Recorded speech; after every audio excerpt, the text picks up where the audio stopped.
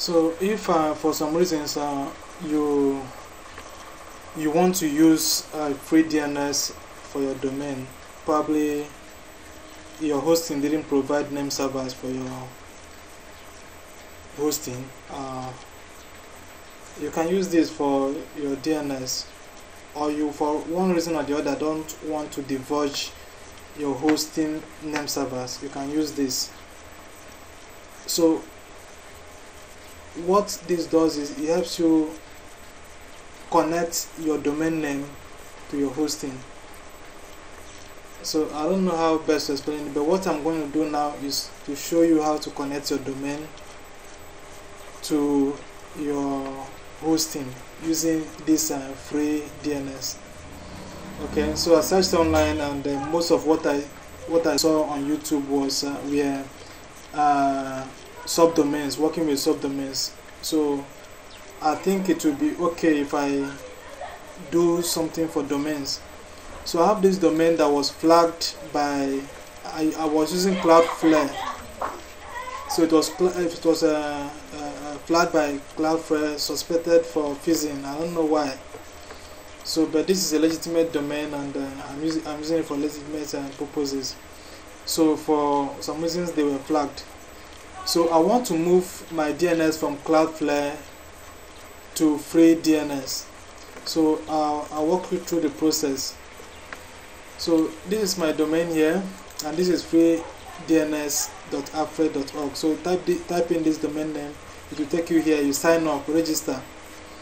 So you can do this with a free account, so there's no need to go premium, but if you feel like supporting, you can go for the premium account.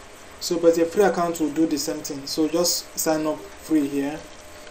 So just like me, you get this when you log in after signing up and verifying your email.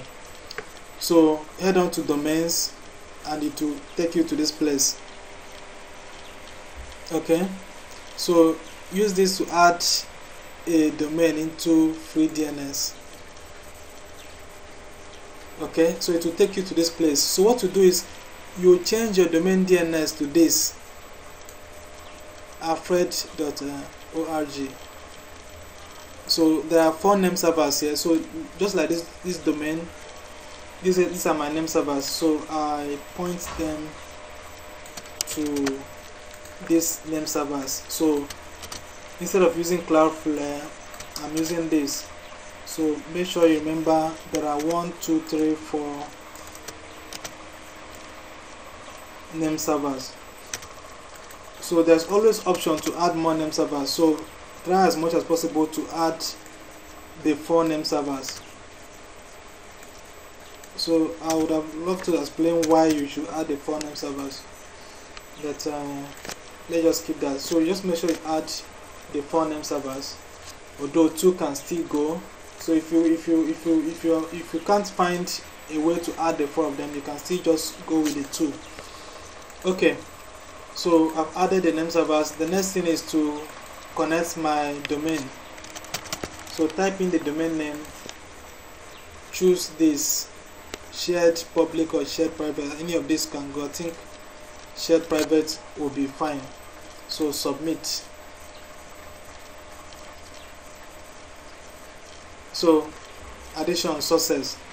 So but your domain will be shown as broken. Domain has been marked as broken. So come to your domains to see your domains here.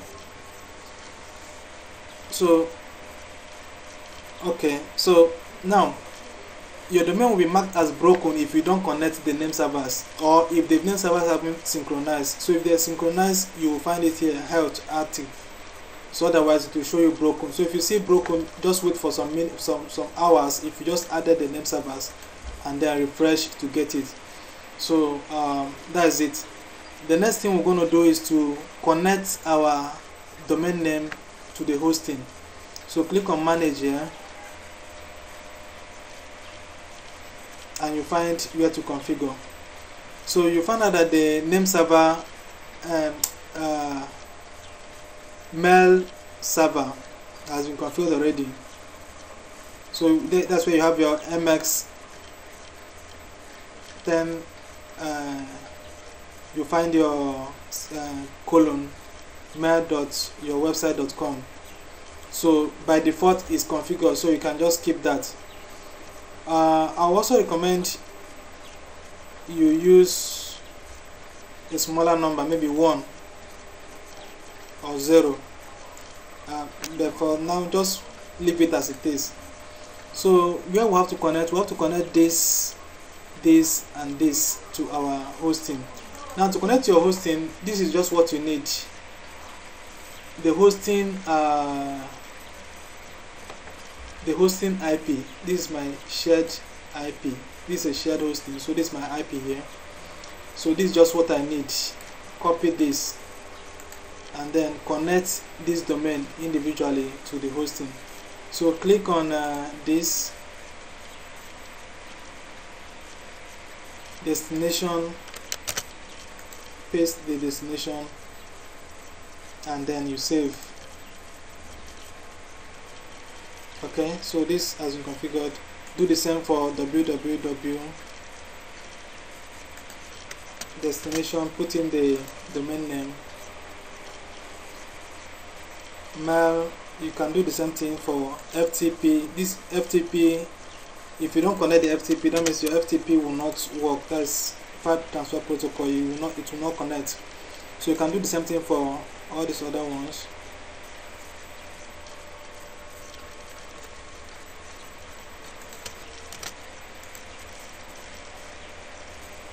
And then we have a mail subdomain.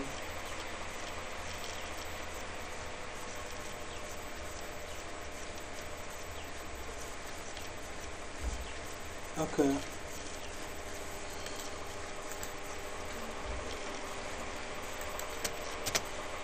Save.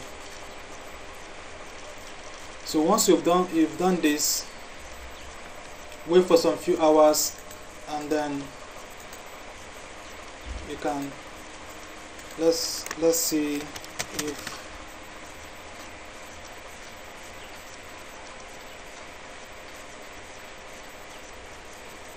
okay, so it hasn't reflected. So when it reflects, my website will be up with the new domain name. So assuming you want to add, you want to build a site, you're building a website, you just have to go to your hosting and then start adding maybe the add-on domain to the hosting, or start installing anything you want on the hosting. Okay, so these are up. So but for some reason my website is not yet reflected. Okay, I think it's about the cache. Okay, so probably within some few hours the new setup will be reflected and I can use my website once again. So that is it about using free DNS to set up your hosting. So if you have any question, you can add that in the comments. Okay, and you can check out my other videos on the